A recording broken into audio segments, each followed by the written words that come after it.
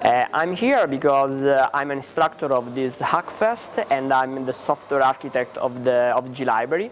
That is a platform to build APIs over datasets. In my opinion, having both technology providers and users in need of them in the same environment is a great opportunity for the former to learn the user need and for the latter to get up to speed with a new technology. I've seen that many of the participants' projects have the need to use distributed and heterogeneous datasets.